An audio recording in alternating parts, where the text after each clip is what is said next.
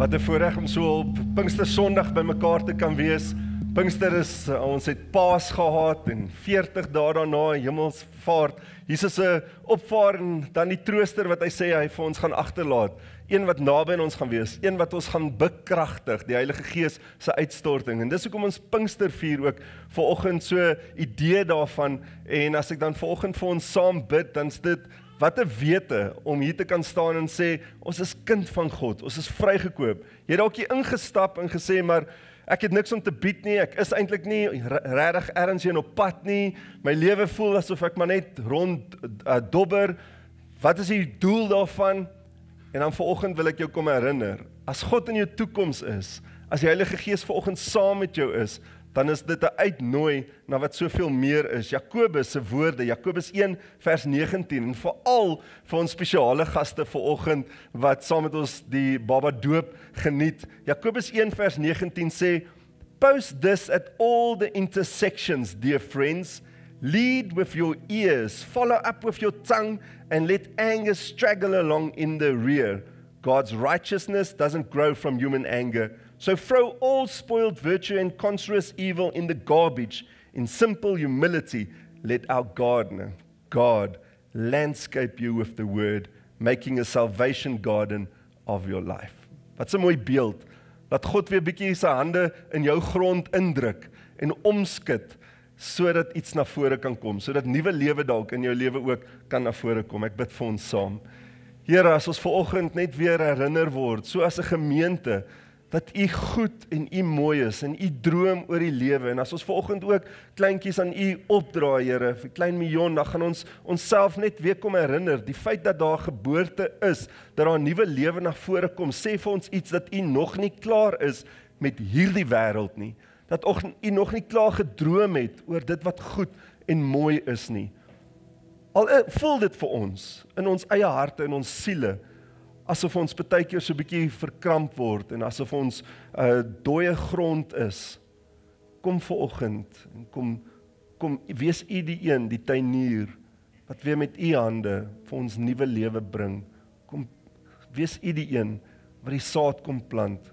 Kom herinner ons, Here, dat ons 'n kind van die ewige verlosser is. Die een wat is, was en sal wees. Dankie dat ons vanoggend ook so kan begin. Amen. Amen. Jy mag hier sitplekke neem. Goeiemôre. Ek is Stefan. Baie welkom vir al ons besoekers. Julle wat saam met ons kuier, spesiaal dan om die groot doop saam met Mion deur te gaan en haar gesin, maar dan het ons ook ander besoekers wat ek vanoggend aan julle gaan voorstel. Ons sluit ons reeks af, Meesters-klas, en die droom of die idee daar agter is net dat hier sekere mense in ons gemeenskap en in ons omgewing en in ons gemeente wat regtig meesters op hulle veld is, mense wat weet hoe om die lewe goed en reg te kan doen, en wat ons dan by kom sit, by kom hoor, want ons weet ook, hulle harte is reg vir God. So, hulle kom sit by, ons kom sit by hulle en kom hoor, ons leer iets van hulle lewens, maar ook weet ons, dat hulle by die meester se voete sit. En vanoggend dink ek spesifiek, as ek my gaste dan aan julle nou gaan voorstel, baie belangrik, en ek noem dit in die begin en ek gaan weer daarmee afsluit. Volgende week, Sondag, die 4de, gaan daar nie 'n diens in hierdie vertrek wees nie. So as jy hier aankom, jy is op die verkeerde plek. Ons wil jou nooi om volgende week, al besoek jy net vandag, kom kuier volgende week ook saam met ons. Ons gaan by Mount Usambara wees. Dit is baie maklik as jy uitgaan, linksop teen die ou Heel Snacks. Aan die regterkant, ons gaan ons diens daai, hy gaan 8:30 begin. Ons kinderbediening gaan voort soos wat hy altyd gaan. Ons tieners, soos wat hulle vanoggend saam met ons in die diens is, sal volgende week ook saam met ons in die diens wees. So ons wil jou nooi, bring iemand saam, kom gesels saam, kom praat saam, kom bid saam, kom deel saam, kom droom saam oor dit wat die Here in ons harte besig is om wakker te maak. So ons nooi julle, moenie sê jy het nie geweet nie. Volgende week nooi ek jou persoonlik uit. Kom kuier saam met ons die 4de, 8:30 bo by Mount Usambara vir ons oggenddiens. Soos ek genoem het, vandag is Pinkstersondag. Dit is 40 dae na die opstanding en dan die 10 dae en Pinkster of Pentekos beteken maar net 50. Dis die uitstorting van die Heilige Gees en die Heilige Gees kom en hy kom bekragtig ons, hy kom word teenwoordig vir ons. Handelinge 2 vers 1 tot 3 sê dan die volgende. Ek dink ek het hom vir ons daar opgesit. Ruben, as jy hom vir ons kan laat almal saam met ons lees. Op Pinksterdag, 7 weke na Jesus se opstanding, was al die gelowiges op een plek saam. Skielik was daar in die lug bokant hulle geluid soos van 'n geweldige stormwind en dit het die hele huis gevul waar hulle bymekaar was. Tonge wat gelyk het soos individuele vuurvlamme het toe tussen hulle verskyn en op elkeen van hulle gaan sit. Elke een het die Gees ontvang. Elke een. Nie net sommiges nie net van hulle nie. Elke een het die Heilige Gees ontvang. Die Heilige Gees het teenwoordig geword vir elke een. Almal is toe met die Heilige Gees vervul en soos die Gees vir hulle die vermoë gegee het, het hulle in ander tale begin praat. Die skrif praat hier van die Heilige Gees en die Heilige Gees se uitstorting. Het gebruik beelde, metafore. Ons lees in die Ou Testament, Nuwe Testament, waar die Gees teenwoordig was. Ons lees van 'n duif, ons lees van olie, ons lees van vuur in hierdie stuk wat ek nou net aangehaal het. So ons kry hierdie prentjies, hierdie beelde om vir ons te herinner dat die Heilige Gees teenwoordig is. Ons elkeen, dink ek, het 'n begeerte om ook 'n diep verhouding met God te kan hê. En die Gees gee vir ons 'n plek, 'n manier om hierdie verhouding met God aan te kan gaan. 'n Mens besef nie altyd wanneer jy midde in geskiedenis staan nie. Ek wonder of julle net vir 'n oomblik saam met my gou kan dink aan alles wat om ons besig is om te gebeur. En dalk dit wat hier die laaste 3-4 jaar gebeur het. Dis goed wat in die geskiedenisboeke gaan opgeskryf word vir baie jare om te kom. Dis goed waaroor ons kinders gaan leer eendag. Dis die geskiedenis wat ons besig is om te vestig, om te stig. En wat 'n voorreg om deel daarvan te kan wees. Selfs net in Suid-Afrika, dit wat ons sien om ons gebeur. En vir my die goeie deel daarachter, is soos wat ons die laaste 3 weke en vandag ook gaan hoor, is daar mense wat bereid is om in hierdie tyd van ons land se geskiedenis op te staan en sê, dit kan nie so aangaan nie, dit mag nie so wees nie, ek kan dit nie toelaat nie. En dit is presies wat die Heilige Gees kom doen.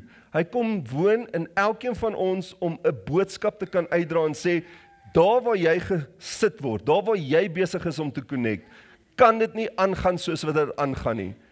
En ek dink is tyd vir ons om op te hou te sê, maar dis iemand anders se probleem, of hulle moet dit fix, of dit het altyd gewerk. Dit gaan nie weer werk nie. Ek dink ons moet daai ding besef. Behalwe as ons toekoms in God is. As ons kan begin aan God weer vashou. En dis hoekom dit vir my vandag so spesiaal is om eerstens nuwe lewe te kan celebrate en te kan sê, God droom nog oor dit wat vir ons voorlê. Hoeveel van ons wat hier sit vanoggend, as ek jou moet vra oor jou storie, jou geskiedenis, dit wat jy beleef het, hoeveel van dit dra jy vandag nog saam? Hoeveel van jou besluite wat jy vandag nog besig is om te maak, is as gevolg van goed wat met jou gebeur het in die verlede? Watter houvas het hierdie verlede op jou toekoms? En dit sal altyd 'n houvas op jou hê, solank as wat jy die duiwel die geleentheid gee om jou verlede oor jou te laat praat.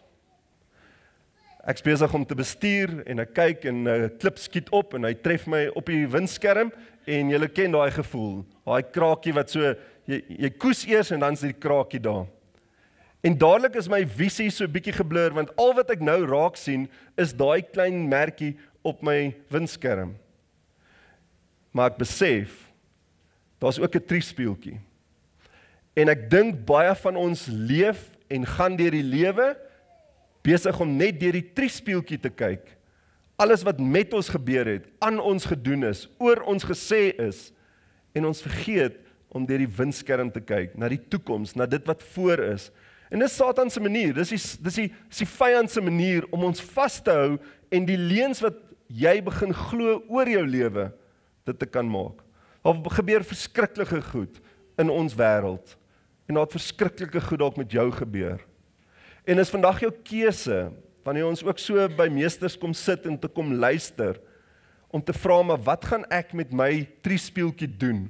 Gaan ek vashou aan hierdie leuns, of gaan ek op 'n dag kom in my lewe in die Here se hande sit, sy hand vashou en sê, Here, wys my die volgende tree, wys my die volgende pad wat ek moet stap.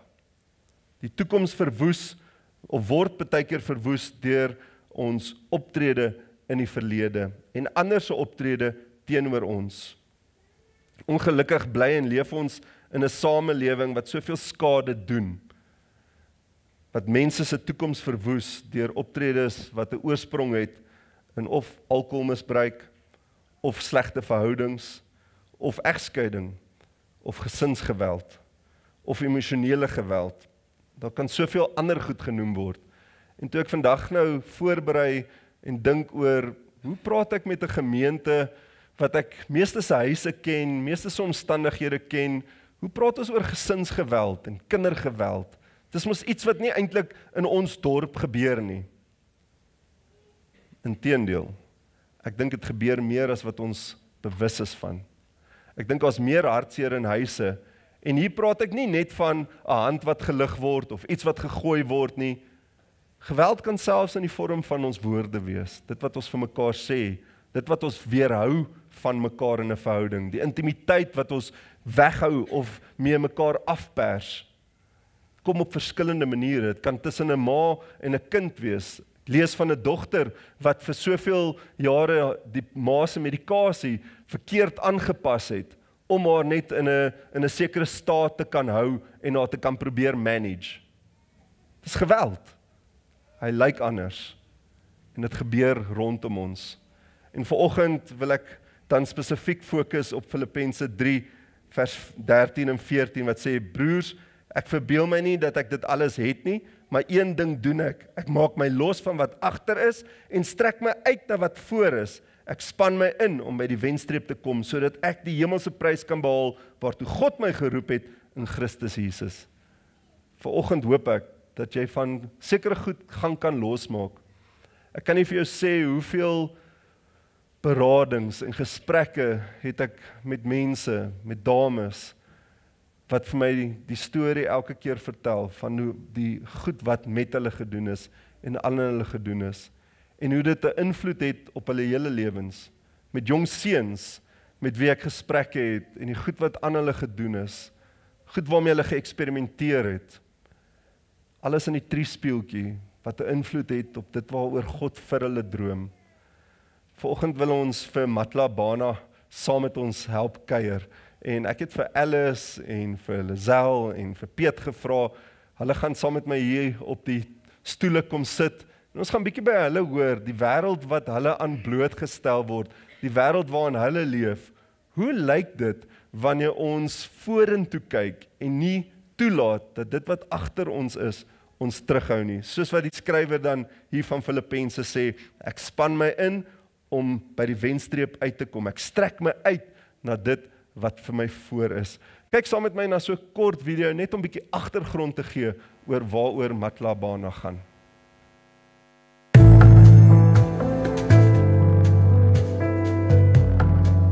These packs are packs that we give to the police, who will give it to children who report crimes, and most of the time these children have been raped, and most of the time they young girls between 6 and 12. It contains something to eat, and of course the emergency goods like the little panties and the sanitary towels and deodorant. You know, some of these kids just want to get rid of the smell of the rapist.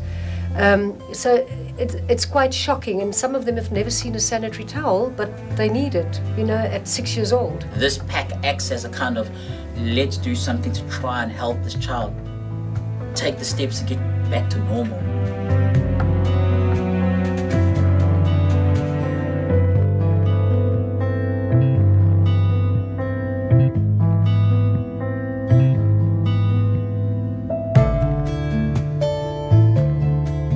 And I wish Matavana will continue helping the police, not only Matavana, but including other organizations that can play a positive role. They must know this thing is going to the victim that cannot talk for themselves, victims that are vulnerable, and we that can make a difference as a society, we must make a difference by giving these toys to the kids. Thank you very much.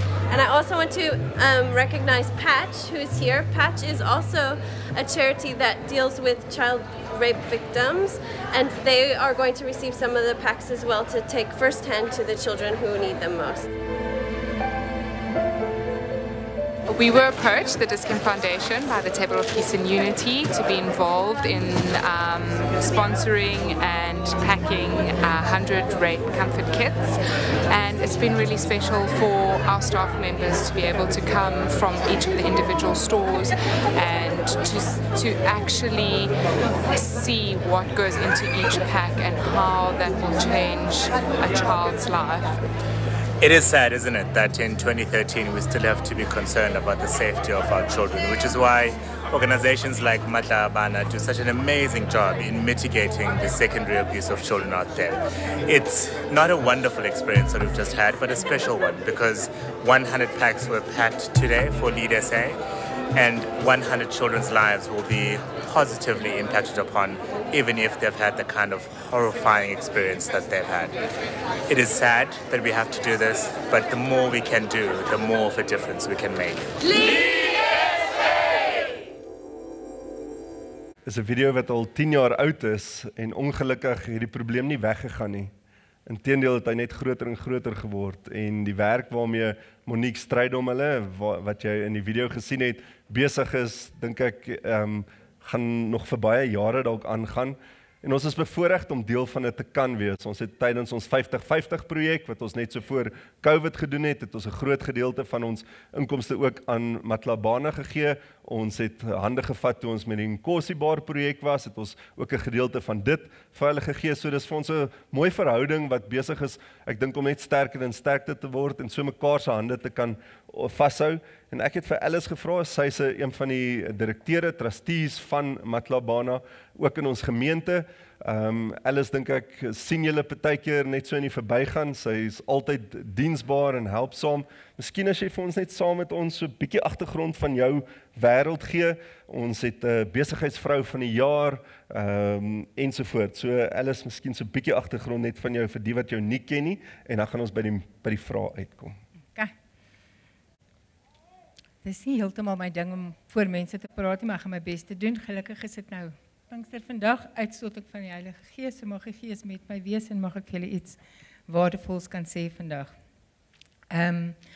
Ek het groot geword in Kolini, in die ou Wes-Transvaal, en 18 jaar daar gewoon. En as ek nou vir julle kan 'n idee gee hoe ek tot geloof gekom het, om te weet waar ek vandag is, my pa was in besigheid, my ouma en oupa was in besigheid gewees. So ek het half nie 'n keuse gehad is om outomaties te leer om self besigheid te doen nie. Na Kolini het ek in tikkies gaan studeer en later deur-tot-deur-verkope gedoen en toe die galery begin waar ek nou 33 jaar betrokke is. Net 'n klein bietjie meer oor waar ek vandaan kom. Ek hou meer van wat Stefan net nou gesê het, kyk na wat voor jou is, ons gaan nie altyd wat agter ons is nie. Maar aan my ma se kant was my oupa Sarel 'n sendeling gewees in Zambia. En daar het hy kerke gebou en gestig en uitgebrei. Ek voel altyd as jy so voorvader het hulle half gedoem tot Christendom in geslagte vorentoe. En dan nou weer aan my pa se kant het ek 'n ouma Alice gehad wat 'n McLeod was en my grootoupa McLeod was Robert Moffat. Dit is nie McLeod trekke. So Robert Moffat het in Zimbabwe gewerk en die Bybel in Tswana vertaal.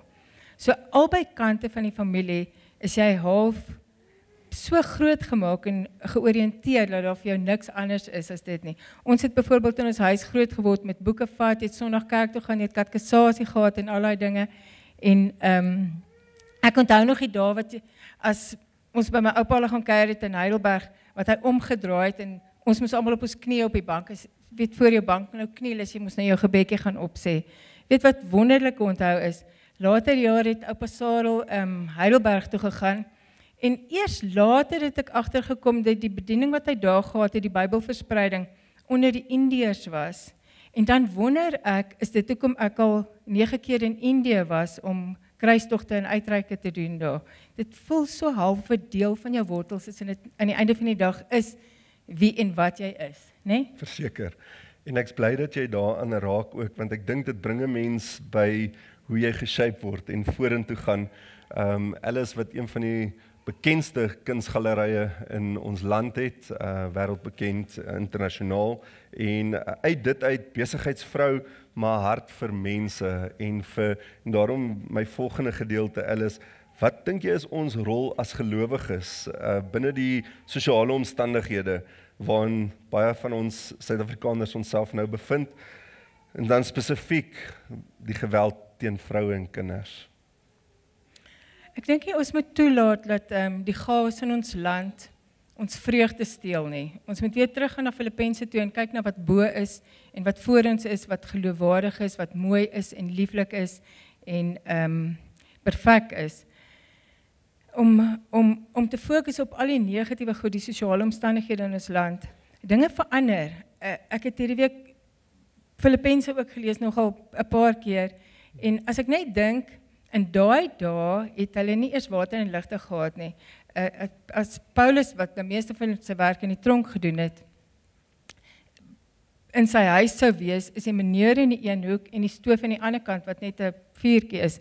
Ons het Eskom en Telkom en Randwater, wat eintlik op pad uit is, dinge verander, wat ek eintlik wil sê is, alles word altyd beter, van waar Paulus was, van waar ons nou is, tot waar ons op pad is. As ek nou mooi dink, binnekort, die toekoms wat ek sien, het almal solar, het almal inverters, en het almal batterye, en het almal hulle eie boorgate. En is dit nie 'n beter toekoms, of 'n vooruitsig om na uit te streef nie, dis maar net, dis 'n proses, dinge verander die hele tyd. Die enigste ding wat nie verander nie, is God. En die waardes wat ons by mekaar maak in die hemel, liefde, vrede, vreugde. Die ander helfte wat jy gevra het was betrokkenheid. Ja, betrokkenheid, maar ek wil graag net by jou hoor, voordat jy so intoe gaan, hoe het jou geloof jou dan nou deurgedra, deur hierdie storie van Colini se dae af, ensovoorts, die uitreike, hoe sien jy geloof in dit waarmee jy besig is elke dag? Geloof is 'n deel van my wese. Ek kan dit half nie beskryf nie, dit is net, niks wat jy doen, kom sonder God nie, niks kan jy doen, kom sonder gebed nie. Om 4 kinders groot te maak, kan jy nie doen sonder God en sonder gebed nie. En dan, wat baie belangrik is hier, is, die besigheid is nie my besigheid nie. Daai besigheid het ek ingeval, en dit is wat die Here vir my gegee het. Ek het menige keer al gereken, ek wil iets anders doen, en het baie ander projekte aangepak en probeer. Maar as die Here vir jou daar gesit het, het hy jou daar gesit, en al wat jy kan doen, is jy moet net doen, wat hy vir jou stap vir stap, dag vir dag wys wat om te doen. Antwoord dit jou vraag. Verseker. En dan hoe het jy by Matla bekom? Matla Bana, het ek vir Monique leer ken, sy was 'n gevangene gewees in die Filippyne, en sy het in 2002 Matla Bana gestig, as ek reg onthou, dis dieselfde jaar as wat my dogter gebore is, en haar seun was 'n jaar oud. En sy het my gekies om hulle te lei, in hulle besigheidsin, en natuurlik om hulle op koers te hou, hulle geloof reg te hou, na. Ek spot nou, maar ek is 'n stigterslid, en 'n trustee van Matla Bana al vir 21 jaar. Ek kan amper nie glo as ek nou hier sit, en ek nou gister gekyk het hoe lank dit al is nie, maar wat 'n voorreg om betrokke te wees by 'n organisasie wat werklik waar 'n verskil maak. Daar's soveel fasette van Matla Bana, waar hulle begin met die opleiding, en die motivering by die polisie en die howe vir die personeel, en dan natuurlik die skole wat hulle besoek, om die kinders bewus te maak van wat kan gebeur wanneer jy mishandel word, en die grootste projek wat julle vandag mee betrokke is die Comfort Packs. Die Comfort Packs, wat is die buitepak vandag, loop hand aan hand saam met die veiligheidsfasiliteite wat by polisiestasie ingerig is. Ek dink, Johannesburg alleen het al meer as 25 veiligheidsstasies. Wat dit beteken is, daar word geld ingesamel, dan word daar 'n gedeelte in die polisiestasie afgesonder, waar 'n kind wat gemolesteer of misbruik is, kan gaan dat hy nie voor in die stasie sit saam met die ander mense wat klagtes het nie. Hy is heeltemal op sy eie, met 'n bedjie, met 'n stoeltjie, met 'n dubbelglas, en alles wat hy sê word op band geneem, sodat wanneer die krimineel vervolg word of in die hof verskyn dat alles op band reeds is, wat dan die kind se sekondêre trauma verminder. Daai kind kry dan 'n geskenksakkie wat jy nou vandag gaan pak met ietsie om te eet, met nuwe onderkleertjies, met ietsie sag om mee te speel en 'n paar ander dingetjies om hulle mee besig te hou en hulle rustig te hou en kalm te hou.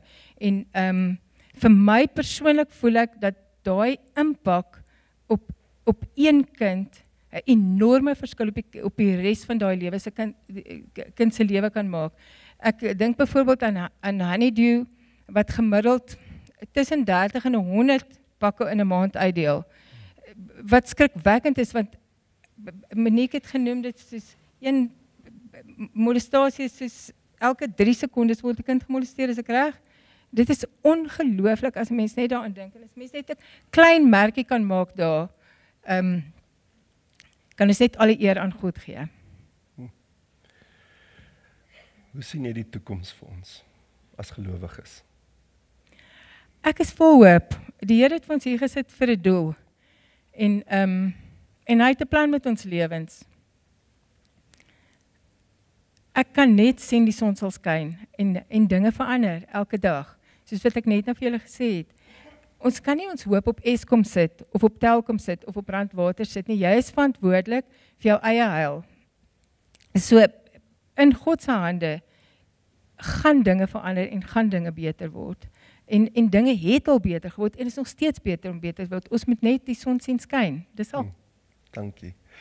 Lizel, ek gaan vir jou vra, sy verteenwoordig vir Monique, sy staan aan hoof. Monique kan ongelukkig nie vandag saam met ons wees nie, sy is in die Kaap, maar self verteenwoordig hier in ons omgewing, so baie van julle ken haar ook, baie van die projekte word deur haar gedryf, en ek gaan vir jou so vra om vir ons net vinnig agtergrond, Alice het nou ons 'n bietjie aan dit geraak van Matla, Bana self, as jy vir ons dalk net so 'n bietjie kan inlei daarmee.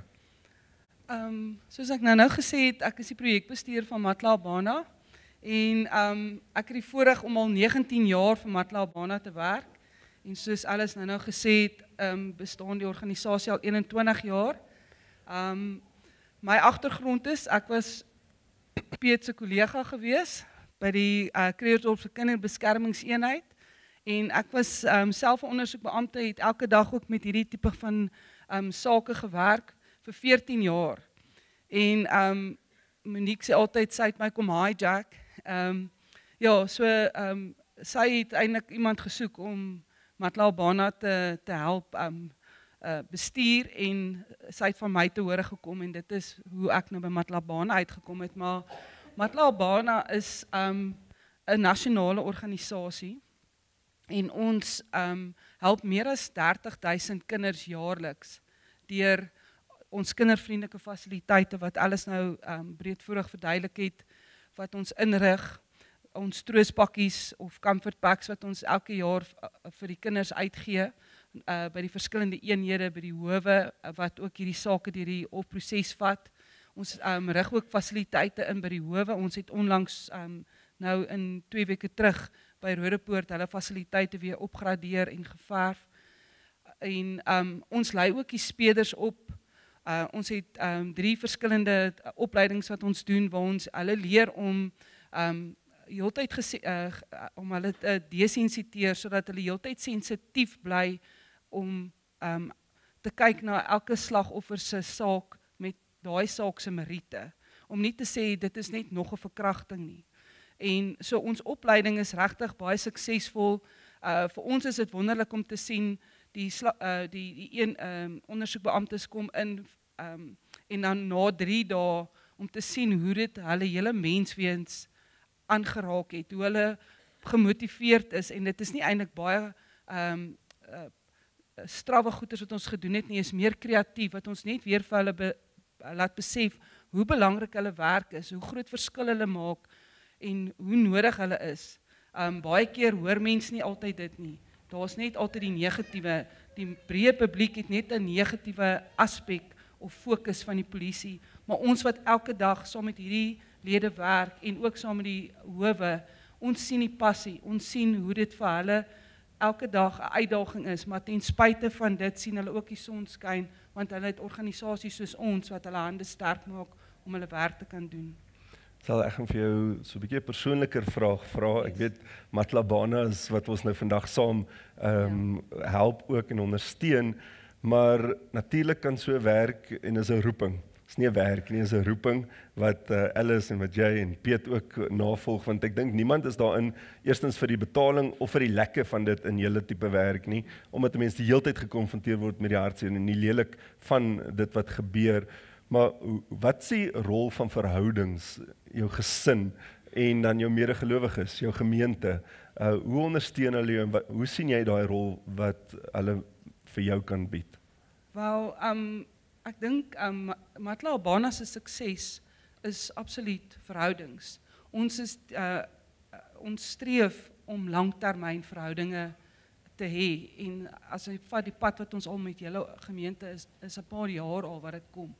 So al ons sukses wat ons het is borge wat jare al ons ondersteun. Onlangs in die media het meeste van u dalk gelees van die MEC wat befondsing van die departement maatskaplike dienste verminder het. En dit het baie organisasies geaffekteer.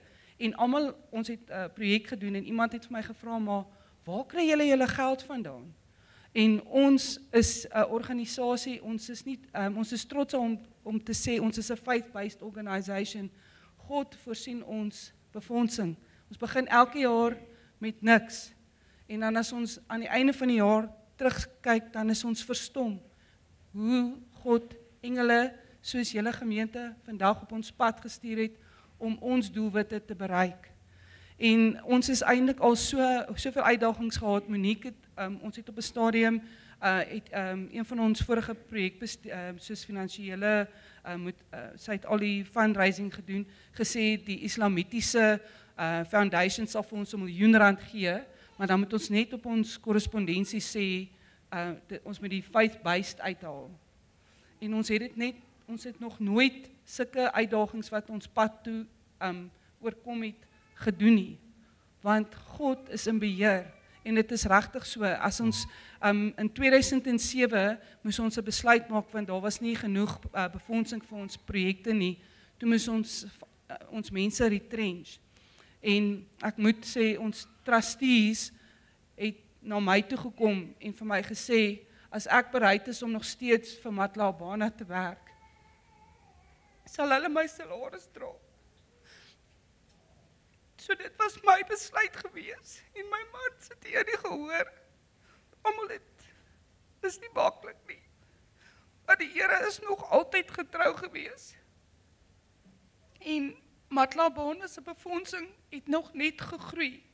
En ewen in die COVID tydperk, as ek net sien die impak wat ons organisasie gemaak het, nie een van ons werkers wat vir Matla Bana werk het 'n salaris verdien in daai tyd nie, maar die impak wat ons organisasie in die gemeenskap gemaak het, is so oorweldigend. As ons opsit, die spelers het voedselpakkies nodig vir die kinders wat se sake hulle ondersoek, maar hulle is nou, daar is nie kos by die huis nie, dan het ons dit gekry. As ons sê, die mense het pakkies nodig, dit is nou seensgevalle, dan het die pakkies uitgekom by ons. So, hierdie jaar het ons net met ons fietstoer, dis kan R600,000 ingesamel. En dit is 'n wonderwerk. Alles is deel van dit. Monique het net gesê, sy weet nie hoe ons hierdie fietstoer gaan doen nie, en ons het dit gedoen. Ons het amper 6,000 kinders direk geraak met ons projek. So God is in beheer. En as ek net dink, my gesin ook, my jongste enetjie, sy is seker my grootste volunteer, en my pa ook, hy is nou intussen oorlede, maar meeste van die gemeenskap ken hom. Hy was oralste saam met my, hy het alles gedoen. So ek dink ook, dit is, jy leef dit. Mense wat my ken, hulle weet nie altyd, hulle sê hulle weet nie hoe ek dit doen wat ek doen nie. Maar om met 'n Peet saam te werk en te sien wat dit vir hulle beteken en 'n dankie van hulle kant af te kry, is wat my vanoggend of môreoggend laat opstaan en te laat aanhou doen wat ek doen, want God sal voorsien. So. Peet, ek gaan vir jou die laaste woord gee, ons het nog so 'n paar minute oor. Net so 'n oomblik as ons in die triespieeltjie kyk en jy gee vir ons net 'n blik van die wêreld waar binne in jy leef. En ek weet ons wil nie te lank daarop spandeer nie, maar deel net vir ons 'n bietjie die belewenis wat jy het om ook so 'n organisasie te kan ondersteun. Ek wou dit nog altyd gesê, môre gemeente. Ek wil nou nie die preek oorvat nie, nou word ek uitgeskop. Soos Lizel gesê het, ek en sy het saam, laat ek myself eers voorstel, ek moet seker daar begin. Ek is Kaptein Peet Toit, ek werk by die gesinsgeweld, kinderbeskerming en seksuele misdrywe eenheid. As 'n hond dit inkry sal hy doodgaan. So lank is die woord. Ek is 30 jaar in die polisie, 22 van daai jaar is ek by die KBE, die eenheid wat ek nou is. Ek is huidiglik die langste dienende lid by een eenheid. Daar is daar mense wat, ek dink daar's twee ander lede in Gauteng wat 23 en 24 jaar in KBE is. Ek is 22 jaar by een eenheid in Krugersdorp. Soos Lizel gesê het, ek en sy het saamgewerk, ons was partners gewees. Fun fact, haar oorlede pa en my oorlede pa was ook albei polismanne en het ook saamgewerk. So dit wys jy net, ja, hoe bring God mense by mekaar? Ek en Lizel het al baie gesit en baie gepraat en was baie betrokke gewees met die comfort packs. Sy het altyd gesê comfort pack, gee 'n ordentlike woord vir comfort pack. Sy sal dit beamoen. Ek sê altyd dis 'n genadepakkie. Nou die rede omdat ek sê dis 'n genadepakkie. Ongelukkig besef die samelewing nie waarmee ons daagliks werk nie. Ons praat van kinders wat daar seksuele misdade teenoor gepleeg is. En ongelukkig gebeur dit nie net een keer 'n maand nie. Dit gebeur daagliks. Ons is 23 eenhede in Gauteng. Dedicated FCS units in Gauteng. 23 van dit. So imagine net hoeveel sake in Gauteng aangemeld word daagliks. Ek kan vir julle sê by Krugersdorp, maar ek mag ongelukkig nie die statistieke vir julle gee nie. Maar as ek vir julle sê, julle hare sal rys, dan speel ek nie daaroor nie. Wat gebeur met so 'n saak? As jy 'n kind het wat in so 'n geval slagoffer is van 'n seksuele misdaad, het sy domestic violence, gesinsgeweld ook. 'n Kind gaan nooit vir haar ouers sê wat met haar gebeur het nie. Daai kind voel skaam, sy voel skuldig, sy voel vuil, sy weet nie wat om te doen nie. So meeste van ons, die kind maak 'n disclosure, ons noem dit 'n disclosure, maak sy aan iemand wat sy vertrou. Die skole is gewoonlik 'n uitlatingspunt vir 'n kind om te praat. Meeste van ons sake word by 'n skool of 'n caretaker of iets, meld die kind die misbruik aan. Dan moet ons uitgaan, ons moet die situasie assesseer daar. Ons moet met daai arme kind praat en deur dit werk. Partykeer, of nie partykeer nie, baie van die kere kan ons nie die kind terugstuur na die omstandighede waar die kind was nie. Om dit te verduidelik, meer as 90% van die tye waar 'n kind 'n slagoffer is van 'n seksuele misdaad, is die verdagte bekend. En die verdagte is baie naby of binne in die familieverband. So daar's eers 'n proses wat ons moet volg. Ons moet daai kind veilig kry, ons moet die kind vat vir 'n mediese ondersoek. Het sy, soos Lizel gesê het, daar's onderklere, tandeborsels, daai tipe goeders in die genadepakkie. Daai kind word gevat na 'n dokter toe. Kind word ondersoek, nou moet ons vir die kind plek kry. Daai kind het nie skoon klere nie, nie 'n tandeborsel nie, nie 'n beertjie nie, niks nie. Daai kind is gevat uit haar lewetjie uit. Maak nie saak hoe sleg dit was nie. Bly nog steeds traumaties om daai kind te verwyder en daai kind te plaas op die pad waar dit vir haar gaan beter word of vir hom gaan beter word. Maar dis 'n proses. Nou daai genadepakkie help om daai kind, kom die woord in, daai comfort weer te gee. Net vir daai oomblik, totdat ons die ondersoek kan afhandel en reël dat die kind in die proses either in 'n ander familielid se sorg geplaas word of die wie ewer in die in die familie was te arresteer en deur die hofproses te gaan om daai kind terug te kry waar die kind veilig en waar die kind hoort. So dis waar die genadepakkie inkom. En dit stop nie net daar nie. Lizel praat van die genadepakkies. Sy is op speed dial by ons. Ons in die middel van die nag kry jy 'n abandoned baba, 'n weggooi baba van 2, 3, 4 maande oud. Jy sit in jou polisiekar, nie 'n polisiekar nie, is 'n polisiekar, maar dis nie 'n van nie, dis 'n kar. Daar's nie 'n baba seat in nie, daar's niks nie, jy stoksielsalig geleen. Jy sit 3 uur, 4 uur die oggend sit jy met 'n babietjie. Jy moet ergens heen gaan met daai babietjie. Lizel word wakker gebel en gesê, hoorie so asseblief, bel rond, kyk, waar kan ons heen gaan? Dan sal sy haar connections bel en sê, hoorie, daai plek van veiligheid het vir jou plek vir die babietjie, vat die babietjie soontoe. Selfde met jonger kinders, 4, 5, 6, 7 wat ons moet verwyder. Daar's ook net soveel organisasies in die departement van Department of Social Development. Ekskuus my Engels, maar ek praat baie Engels by die werk. Ek is 'n boertjie, maar moet die Engels gooi. So die Department of Social Development het baie min plekke van veiligheid. Ons almal, ek dink nie daar's iemand in Krugersdorp wat nie weet wie Bethany huis is nie.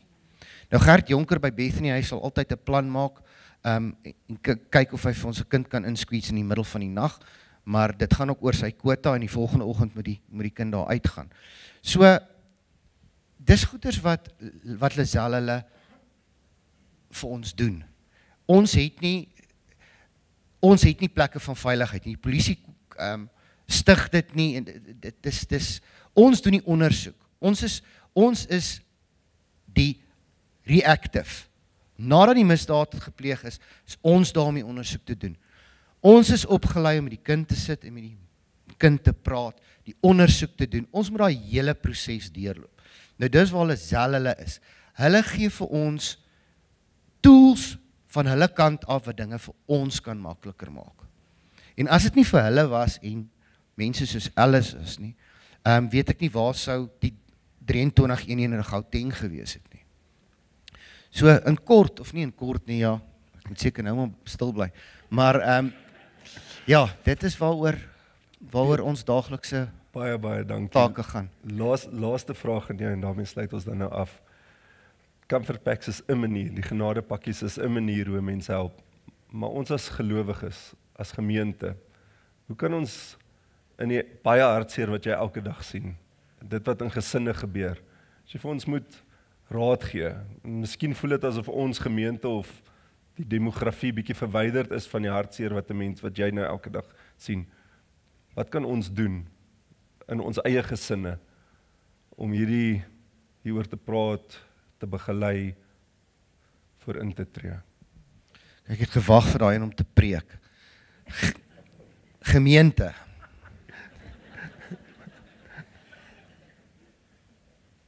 Dis eintlik, ons moet begin jy begin binne in jou familie. Ek sê altyd vir ouers, ja, jy sit in die kerk, jy lees die boodskapies, jy hoor wat God vir jou sê, pas dit toe in jou huis.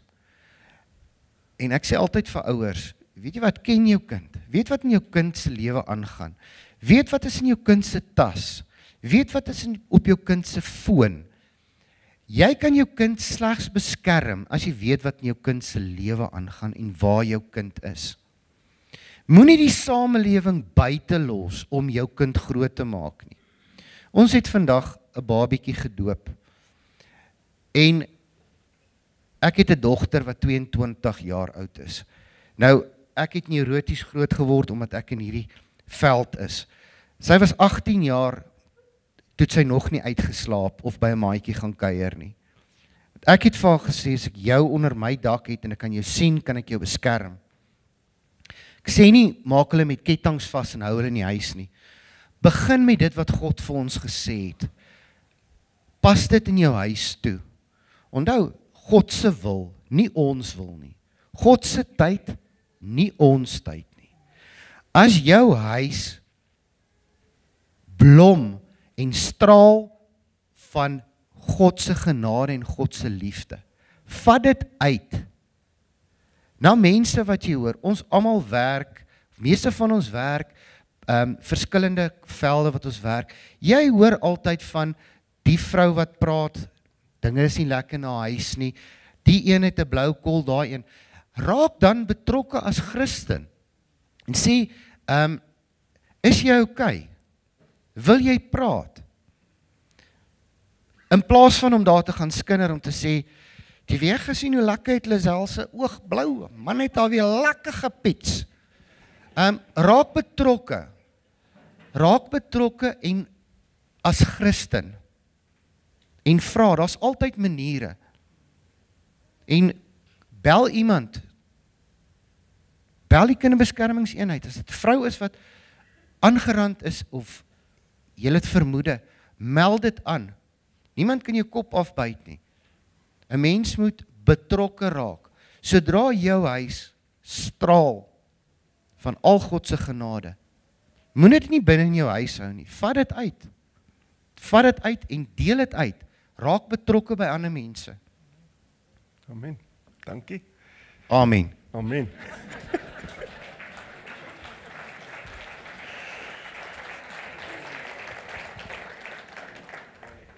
Ek dink ons sal vir Peet meer kry om eerder vir ons die boodskap te kom bring hierso. Julle, dis 'n swaar ding waarmee ons vanoggend so 'n bietjie gewerk het en dit voel so half is dit nou regtig nodig gewees, maar ek dink dit is ons verantwoordelikheid, soos Peet gesê het. Kom ons wees 'n gemeente, kom ons wees 'n gesin, kom ons wees individue wat doen wat die skrif sê. Ons dra mekaar se laste, ons kom by mekaar uit. Kom ons begin ook by onsself. Ek en my huis, ons sal die Here dien. Kom ons begin daar. Ek gaan vir ons vanoggend afsluit en vir hulle bid en dan sal ek vir ons so 1 of 2 reëlings vir na die tyd gee. Here, ek wil eerstens vir hulle wat saam met ons vanoggend gekom kuier het in die laaste paar weke, die meesters wat ons weet se hart klop om by die meester te kom hoor. We want to serve the king. Ons wil in u diens kom staan, Here. En dankie dat ons net kom hoor vanuit hulle wêrelde wat so anders lyk as baie van ons se wêrelde. Dankie dat ons kon hoor, dat iets in ons harte kon losmaak. Dat ons nie net die wegstap en sê shame nie, maar dat ons eerder die wegstap en sê, wat lê die toekoms vir ons voor en wat kan ek begin doen? Wat's in my hand? Waarmee kan ek begin help en dien, Here? Dankie vir u wat vir ons spasies gee, die Heilige Gees gee, wat ons kom krag gee, wat ons ore kom oopmaak, ons monde kom gee om te kan praat wanneer dit nodig is, hande te kom gee, Here, om te kan doen wat van ons verwagting gevra word, voete van bereidwilligheid van die evangelie wat stap in geregtigheid in. Ons bid dat u saam met ons sal wees ook as ons hierdie verantwoordelikheid opneem om met ons gawes en met ons wie ons is, wat u in ons kom sit het, te kan kom begin bedien. Amen. Amen. Ons wil julle nooi, as jy hier uitstap, om saam met ons koffie te kom geniet, julle wat saam met ons kom besoek, maar dan staan ook 'n geleentheid om van hierdie comfort packs te kom pak. Ons het 'n donasie in die gemeente gekry van so R20,000 wat vir ons alles aangekoop het, wat ons aan hulle geskenk het, en hulle het vir ons al die produkte kom gee wat in elkeen van hierdie sakkies kom geplaas word. So Lizel gaan buitekant wees, sy gaan die aanwysings gee presies wat om te doen en hoe om daai pakkie te pak. As jy hom klaar gepak het en jy en jou gesin staan saam, bid oor daai pakkie en vertrou dat daar waartoe hy gaan, dit wat gebeur met hom, ook saad sal wees wat goed gebruik sal word, in die koninkryk sal kom. En dan nooi ons seniors, julle is welkom om na die tyd, as julle klaar koffie gekry het en klaar julle pakkie gepak het, om saam met ons na agter toe te kom beweeg en saam met ons te kom kuier in die personeelkamer. Almal, al het jy nie jou naam ergens opgeskryf nie en jy ag jouself as 'n senior, Papa gaan vir jou baie bly wees as jy nie vanmiddag hoef middagete te maak nie. Kom eet saam met ons en kom kuier lekker saam met ons, ook as jy na die tyd uitgaan. En nou mag die genade van die Here Jesus Christus, sy liefde, sy krag en sy trou saam met elkeen van julle wees totdat hy weer kom. Amen. Sien julle volgende week by Mount Usambara.